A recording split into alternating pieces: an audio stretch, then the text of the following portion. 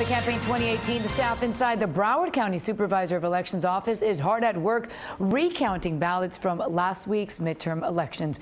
Miami-Dade is ahead of the game.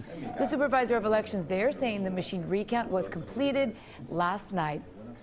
And breaking news, Governor Rick Scott will step down from the state's canvassing commission, which will clarify the election results. The deadline to finish the recount is tomorrow afternoon, and they're still counting in Broward. CBS 4's Joan Murray is live outside Broward County election headquarters in Lauderhill with the latest. Joan?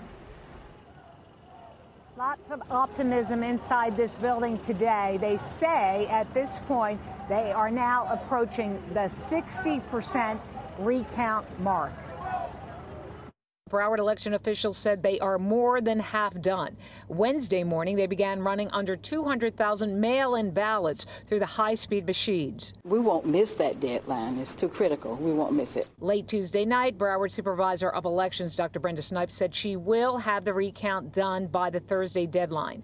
Earlier, Snipes hinted at a different future sometime after the recount. I think I have served the purpose that I came here for, which was to provide a credible election product for our voters. Snipes has faced criticism for the way she handled the midterm. Facebook confirms people have even posted Snipes' phone number and home address online. To misuse their personal information to make their families uncomfortable, it kind of throws me back. In a statement, a spokesperson for the social media giant said the sharing of personal information is not permitted on our platform, and we have removed multiple instances of such information being shared.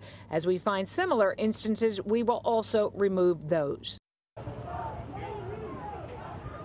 Now back here live in the parking lot, a pop-up protest is happening as we speak. They are members of the volunteers with the Republican Party who are now engaged in a war of words with members of the Democratic Party who came here this morning asking that the governor recuse himself. As you reported earlier, that has now happened. They're also saying that some voters on election day were disenfranchised, were not given the right to vote, and they are asking for an extension here in Broward. This is all just unfolding right now.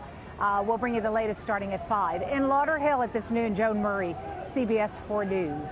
Joan, another busy day there. Thank you.